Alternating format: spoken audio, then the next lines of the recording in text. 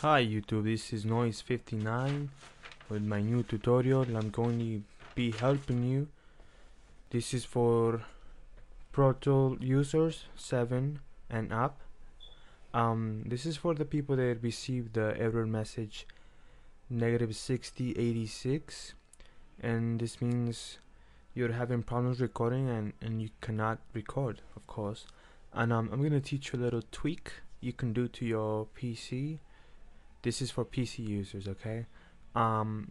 It's a little tweak and it might be able to help you get rid of that error, okay? And I'll be showing you here step by step, and I want you to follow every step. Okay, first of all, you open Pro Tools session, and it could be a new session or a pre-recorded. And this is what happens when you try to record when you're having this error.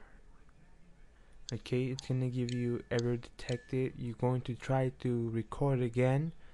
It's gonna give you the same error. If you guys are having this error, I might be able to help you with this. See, this is the error. If you get this error, I might be able to help you. Okay, now when I first received this error,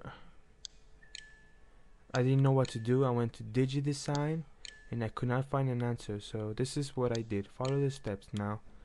You right click on your desktop, you go to properties, okay, click on properties, okay, and now you're going to go to settings, yes, settings, and advanced, and screw the,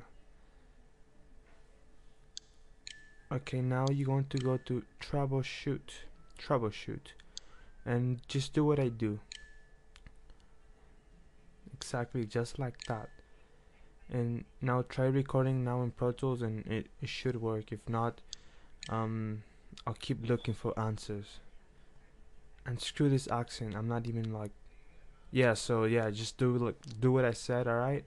That should be able to help you. Like I said, I was having this problem before, but make sure that your PC fits the minimum requirements for this software program, Pro Tools, you know.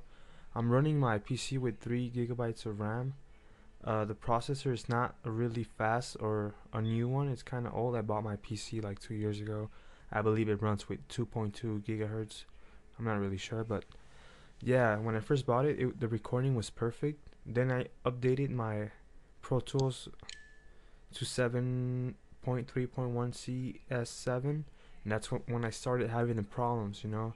Now I was getting kind of mad, frustrated. I was like, wow, I can't believe this. I'm gonna have to buy a Mac or something, you know. I was like really mad. Then I searched on DigiDesign, find no answer. I found no answer, so hope this helps you out. See you guys.